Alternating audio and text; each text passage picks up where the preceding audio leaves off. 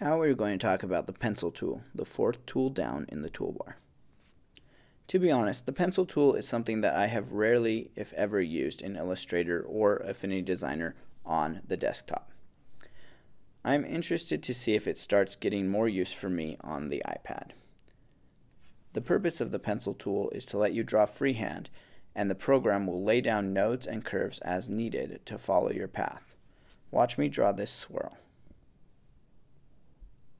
You can see how curve nodes have been laid down along the path to create the line that I was drawing. This tool looks like it will be more useful with an Apple Pencil, which I don't currently have.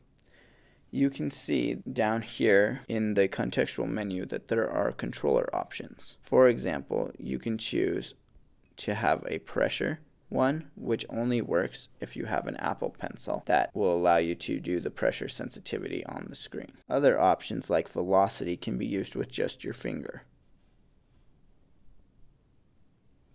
You can see how the line gets thicker as I draw with more velocity. If you hit the arrow to see more options, you'll get these stabilizer options, which appear to be more useful if you have an Apple Pencil. There's rope stabilizer, no stabilizer, and window stabilizer.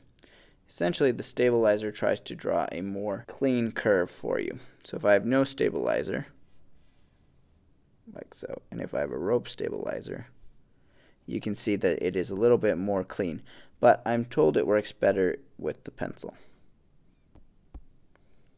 Back to the main contextual tab, we have a few more options. The one is a toggle called Sculpt. This will allow you to draw with the pencil, pick up your hand, and continue drawing on the same line rather than starting a new line.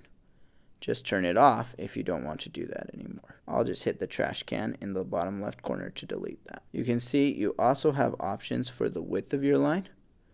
You can just scrub or tap to enter a value directly. You can also adjust the color of your stroke,